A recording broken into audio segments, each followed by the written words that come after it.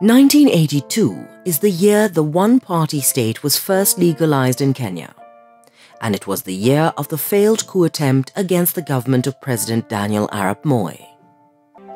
On June 9th, to ensure that no opposition party ever came into being in Kenya, KANU got Parliament to amend the country's constitution and make Kenya a one-party state.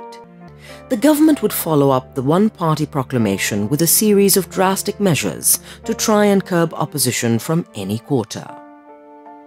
There were detentions and jailings of lecturers at Nairobi and Kenyatta universities who had criticized the government's new authoritarian measures. Among the detained academics were Alamin Mazrui, Mukaru Ng'ang'a, Edward Oyugi, Kamoji Wachira, and Maina Wakinyati. But it was not only academics who took issue with the government's draconian measures. On July 20th, George Githii, editor-in-chief of the Standard newspapers and close friend of Njonjo's, wrote an editorial attacking political detention and calling for the repeal of the Preventive Detention Act that Parliament had passed during Kenyatta's time. Following pressure from the government on the newspaper's owners, the British multinational company Lonrho, Githii was sacked from the Standard the same week.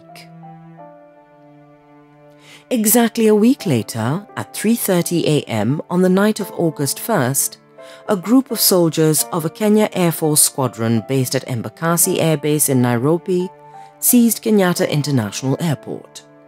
Another group took Wilson Airport. A third seized Broadcasting House.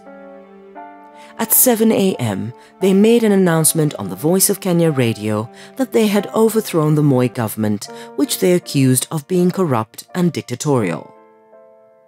It was a coup attempt, but it did not succeed. By 10 a.m., a combined force of soldiers from the Lang'ata Army Barracks and men from the regular and general service units of the police had retaken Broadcasting House. Loyal soldiers took back control of the Embakasi Air Base, and by mid-afternoon, the rebels had been routed. Their ringleader, Hezekiah Ochuka, and 3 others managed to escape to Tanzania in a commandeered aircraft. Behind them, they left more than 200 Kenyans in Nairobi dead, including many fellow rebels and innocent civilians caught in the crossfire. More than 500 people were injured. It was the most traumatic experience the country had ever gone through since independence, and it would shape the politics of the nation for years to come. By the end of August, Moi had disbanded the Air Force. Out of its former 3,000 soldiers, more than 1,700 had been arrested. They included the commander, Major General Peter Kariuki. They would eventually be court-martialed. The rest were subjected to thorough screening before being re-recruited into a new Air Force that Moi called the 82 Air Force. To head the new force, Moi chose Deputy Army Commander Major General Mohammed Mohammed, who had led the military operation that had put down the coup attempt.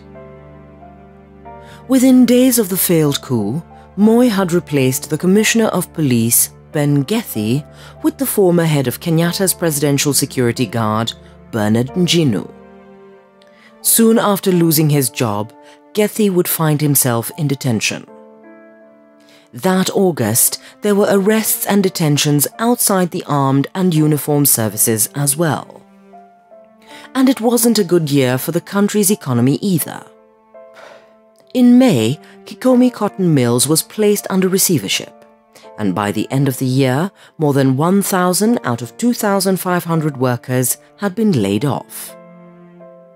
Nearby Kisumu molasses plant owned by Kenya Chemical and Food Corporation collapsed.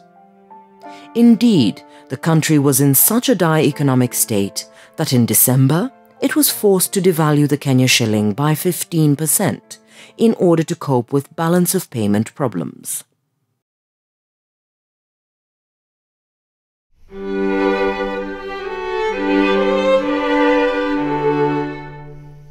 In 1982, Kenyans said farewell to several famous leaders. Minister for Defence and veteran KANU leader James Gishuru, former Deputy Speaker of Parliament Jean-Marie Seroney, Marsabit North MP Alex Isako Umuro, who was killed by bandits in Marsabit, former Assistant Minister and MP Wilson Mukuna, and popular Voice of Kenya radio comedian Kipanga Athumani.